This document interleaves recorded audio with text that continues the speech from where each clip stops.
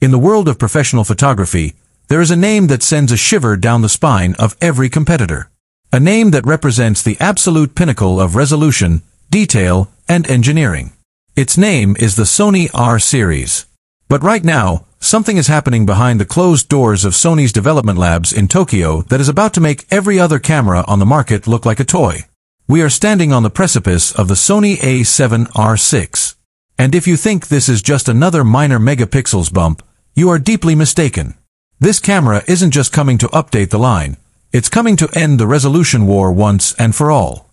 Welcome to my channel Tech Launch. Subscribe my channel and click on the bell icon for the new tech updates. For the last decade, Sony has been the king of the mirrorless revolution.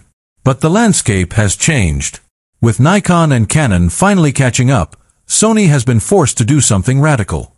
They have been forced to innovate in a way that feels almost illegal. The whispers coming out of the supply chain aren't just about a new sensor, they are about a fundamental shift in how light is captured. We are talking about a rumored 95 to 100 megapixel full-frame beast that utilizes a new global shutter-adjacent technology. Imagine the detail of a medium format camera, the speed of a sports camera, and the body of a mirrorless workhorse.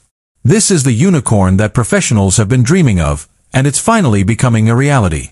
But before you get too excited, there is a massive question that no one is asking. Who is this camera actually for, and will your current lenses even survive it? Most people don't realize that when you push resolution this high, you expose the flaws in every piece of glass you own. Your expensive G-Master lenses are about to be put to the ultimate stress test. We're going to break down why this camera is a double-edged sword, the secret AI-driven features that Sony is using to stay ahead of the curve, and the true cost of owning a machine that produces files so large they could crash a standard laptop. You need to watch every second of this, because the A7R VI is about to change the rules of the game, and you don't want to be on the losing side of that transition. The heart of the A7R VI is its sensor. For years, the 61 megapixel count of the Mark IV and Mark V was the gold standard. But Sony is ready to shatter that ceiling. The industry is buzzing about a new, stacked, high-resolution sensor. In the past, you had to choose. Do you want high resolution or do you want speed? Usually, you couldn't have both because moving 60+ megapixels of data through a processor takes time. But with the new Bion's XR2 processor architecture, the A7R VI is expected to handle 100 megapixels with the fluidity of a 24 megapixel camera. We are talking about 10 to 12 frames per second at full resolution.